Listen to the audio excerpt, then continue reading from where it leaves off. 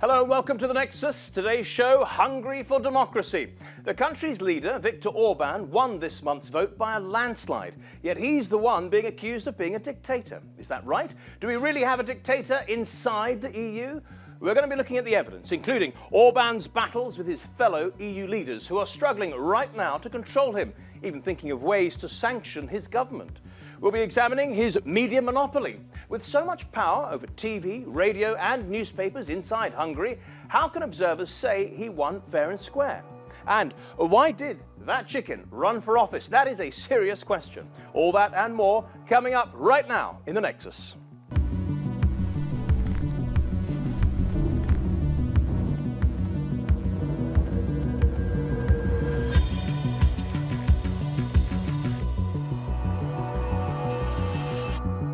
Hello, I'm Matthew Moore, and today in the Nexus it is Viktor Orbán. Is this EU leader a democrat or dictator? Make up your own mind with the help from Justin Spike. Now, he used to work at the online newspaper, the Budapest Beacon, which shut down just last week. Sándor Zsiros, he's a correspondent with Euronews. He's travelled with Mr. Orbán, says he's an intelligent and kind man in person. And finally, David Szabo. Now, he works at a conservative, pro-government think tank, and he believes that Brussels is definitely conspiring to put pressure on Mr. Orbán. Well, now we're all gathered, let's watch the first of our three reports. This one's looking at Orbán's battles. Hungary's Prime Minister is celebrating today a crushing general election victory. Things could hardly have gone better for Prime Minister Viktor Orbán.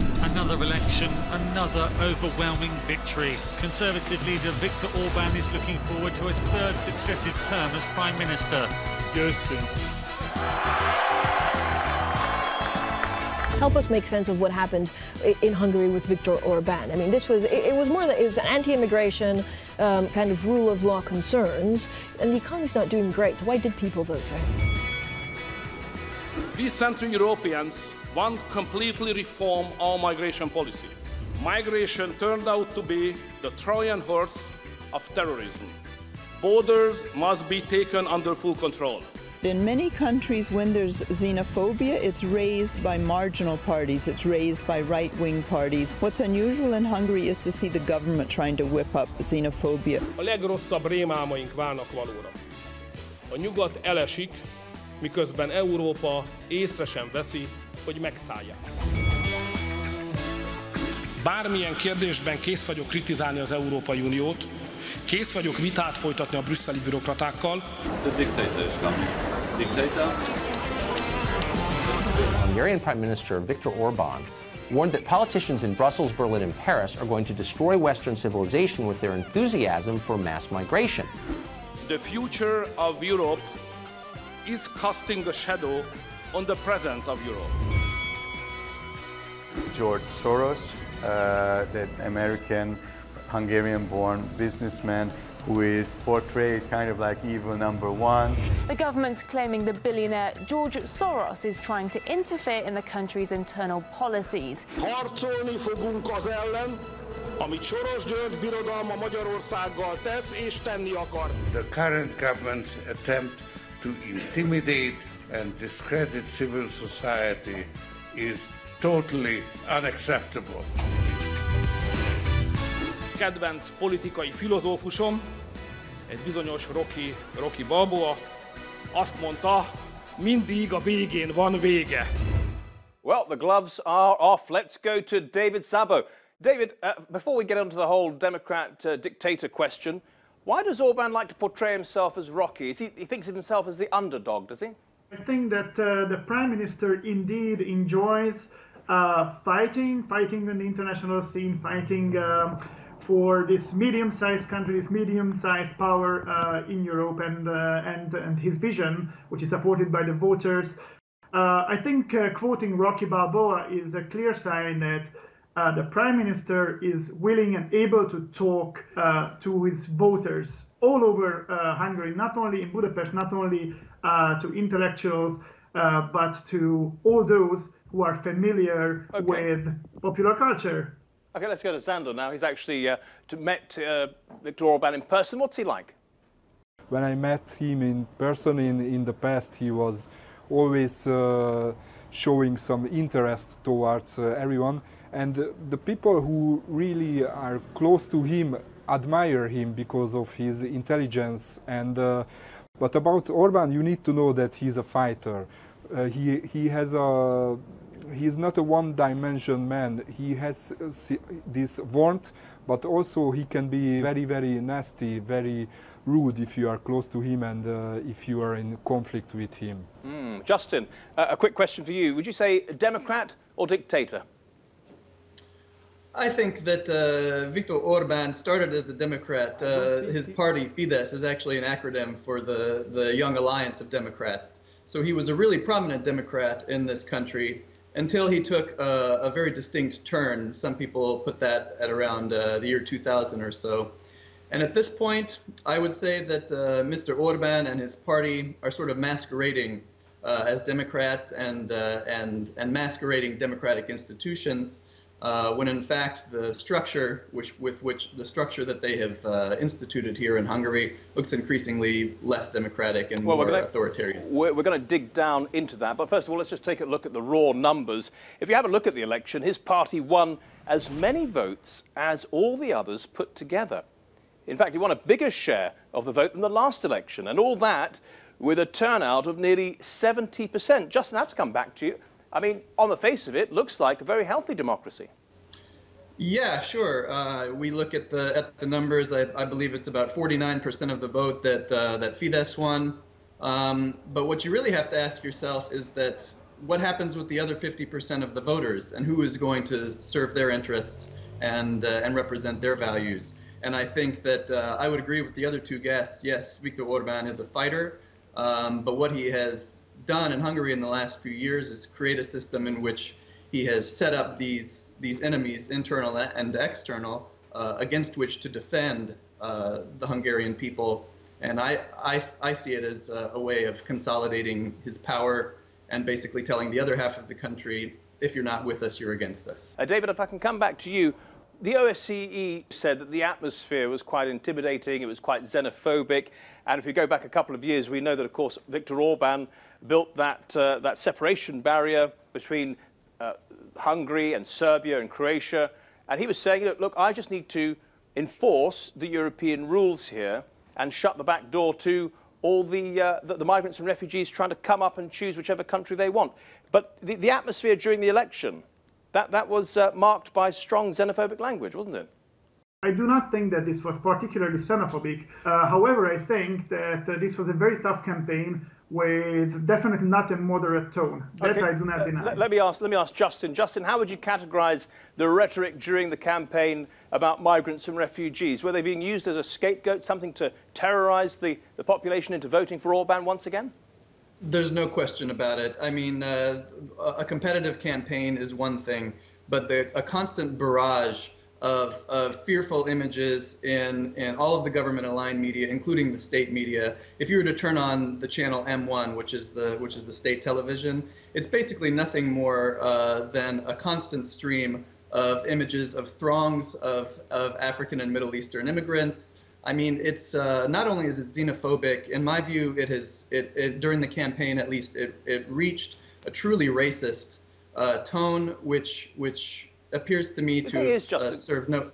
What I'm interested to know is whether Orbán is leading that opinion or whether he's actually reflecting it. If we take a look at a survey here from 2016, shortly after the peak of the crisis, the migrant and refugee crisis, we see that actually it was Pew Research came out with 59% across the EU, the median, were worried that migrants would increase domestic terrorism. And then as far as the EU's handling of it goes, 63% said they were very unhappy with the EU's handling of it. So, I mean, to leave it in the hands of at the European Union, the Brussels level, it seems that would also be undemocratic.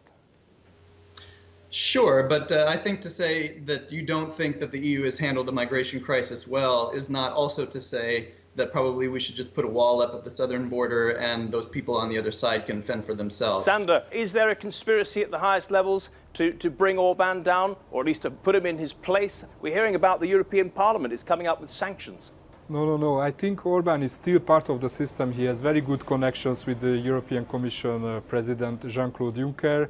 His party, Fidesz, is in the biggest political family of the European People's Party. We have seen these debates in the last 8 years about kicking them out from the EPP or not. These debates are still ongoing. There are many associates of this party who are criticizing Orbán. They want to get rid of him, but Orbán knows the rules in Brussels and he knows how to play this game, and so far he was successful in this. Okay, let me bring in David. What do you think, David? They're conspiring at the Brussels level to bring him down? I think there are very, very serious forces from not only the Brussels bureaucracy, but also from some of the member states' elites to restrain the Orbán effect, to put a brake on the spread of popular democracy in the EU when not only intellectuals or bigger, older member states' elites would set a path for the EU, but actually some people, like Orbán, the Polish Prime Minister, they listen to the people's will. And I think the biggest constraint for these coordinated efforts to limit Hungary, to limit Orbán's influence, the biggest obstacle to these efforts is European public itself. I just want to show you or replay the picture where Jean-Claude Juncker greets him and says, "Ah, dictator," and then gives him a friendly slap on the face. Now, this is Jean-Claude Juncker. He's the president of the European Commission. He certainly didn't win a popular vote, and he's calling Viktor Orbán dictator. Is this this seems odd at some level?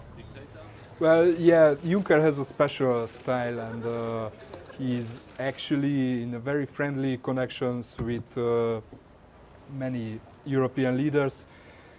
I don't think that it was a serious sentence calling Viktor Orbán a dictator, but clearly Juncker is one of these people who can openly play this game with Orbán. None of the other leaders here in Brussels would dare to do this with Orbán, but Juncker can do it. Sure. David, when people in Hungary watch that footage, are they angry, embarrassed?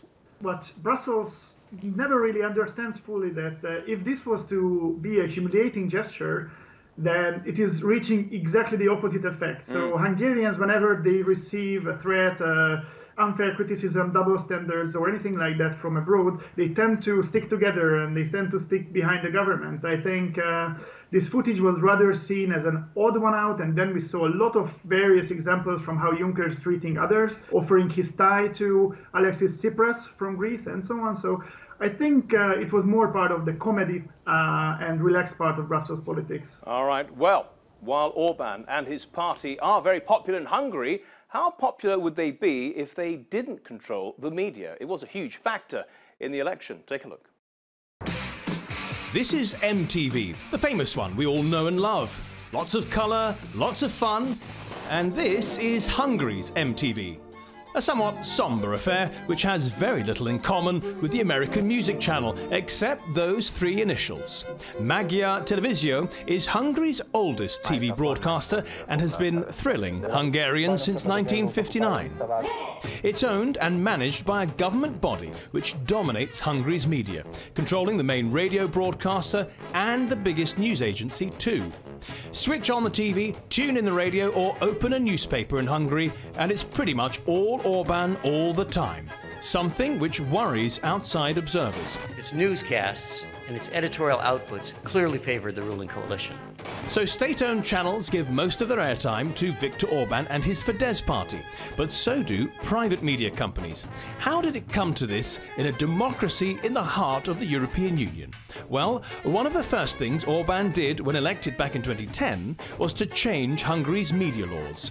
A journalist can now be fined a lot if they're convicted of inciting hatred against any majority, in other words, the government. And in 2014, the government started hitting top commercial media companies with big taxes. For example, German-owned RTL Klub, which is critical of the government, saw its ad revenues hit hard. Still, that's okay. Orbán doesn't like foreigners owning media in Hungary anyway. És nekem az a személyes meggyőződésem, hogy a nemzeti szuverenitásnak része, hogy egy országban működő médiarendszer többségének nemzeti kézben kell lennie. And so, you're more likely to find stations now owned by his mates. Men like Andy Vajna, the former Hollywood producer on blockbusters like Terminator and Rambo, can now add Hungarian media tycoon to his business card after buying up a whole batch of the country's media companies. And gas fitter turned multi-millionaire Lawrence Mészáros, an old schoolmate of Orbán's, also has a big slice of the media game. In fact, these two, along with a third man, Heinrich Pecina, own every single one of Hungary's regional newspapers. In fact, it's estimated that 90% of all Hungary's media is linked either directly or indirectly to the Fidesz party. Boy, have they got news for you. Let's go straight to Budapest now. And David, shaking your head. At first you were smiling, then you were crying. What's the issue with our report? Yeah, with all due respect, sir, I really don't find it very factual, not the piece about the European media or the Hungarian media regulation. I think those questions were all discussed and sorted out with the European Commission, so I do not think that any journalist should be fined for disproportionate fines, or hate speech would, hate speech closure would apply to government majority. Is it true that basically the government or friends of Viktor Orbán do basically run everything going in Hungary in terms of the media? Yeah, no, it's not true. That's the other part of my criticism. So if you look at the Hungarian media picture, you have the two biggest commercial channels. One is very critical with the government. The other one is less critical with the government or more pro-government.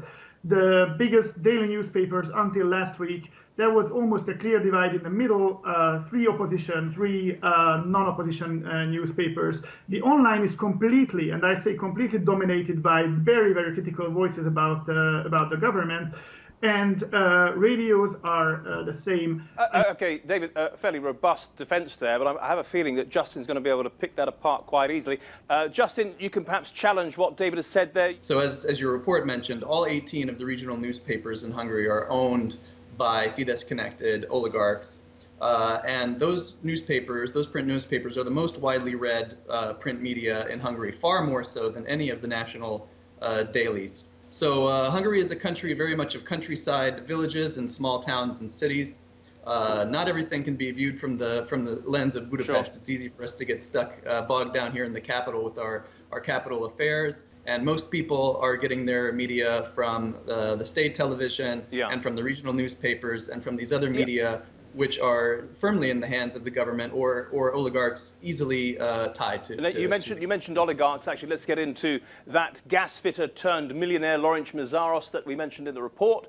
Orbán's old school friend. He wasn't exactly doing financially very well before Orbán took power. Now he controls hundreds of businesses and have been awarded dozens of government contracts, many of them funded by the EU. I'll go to Brussels for this one. Sándor, doesn't the European Union have its concerns about where its money's going to when it reaches Hungary? There is a very big debate about these EU funds in Brussels right now, because in this year, particularly, many decision makers realized that this money is actually going to the friends of Viktor Orbán and even to family members. David, Viktor Orbán's mates are all getting European Union money. It's great for them. Well, Hungary is not only getting European Union money, but we are also contributing. And but why is it going to Viktor Orbán's buddies? There are some money going to businessmen who have a more closer relationship with various politicians, and some money goes to other businessmen. I do not see a trouble here, and do not see that some sort of political pressure from Brussels on how to spend this money, as long as it is transparent, as long as it is legally spotless. Justin, no problem, as long as it's transparent. The problem only occurs when you find not only a few cases here and there, but an almost unbelievable, overwhelming trend of those people receiving contracts to execute these kinds of developments are very, very frequently tied to the government, and you see such a long series of successes by people tied to Orbán and tied to the Fidesz party. You really begin to wonder how long this organized corruption can go on before the European Union has something to say about it. Justin, thank you for that. Well, finally, we answered the last question we posed in our headlines. Why did the chicken run for office? The short answer is because the government pays for it. In Hungary, public money is given to every candidate to help them campaign. Seems very civilised, but unfortunately some people take advantage, setting up fake parties just to get their hands on all that lovely cash. And they don't seem to put much work into their branding. Some parties' names submitted to the National Elections Office are just a little bit suspect sounding. Here's our top 5. Party for the Poor, Party for All the Poor, the Hungarian Party of Poor People, and the Hungarian Party of People who Want to Do. Sounds great. I mean, who doesn't want to do? But all these parties have now evaporated. So to sum up, we have the real parties, the fake parties, and then we have a third category of parties. They exist, but surely only to make us laugh, like the Two-Tailed Dog Party. Their campaign promises include 2 sunsets a day, eternal life, and loads of express buses that go nowhere. Here's one of their candidates being interviewed on a so-called serious political TV programme. Yes, nuggets of political wisdom from a candidate who seems to be winging it. He only got that interview because the station promised 5 minutes of airtime to every party. And this chook or hen mostly just read from their prepared statement.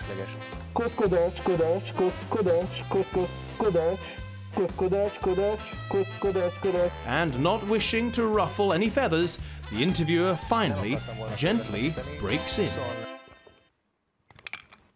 Not exactly Frost Nixon, was it?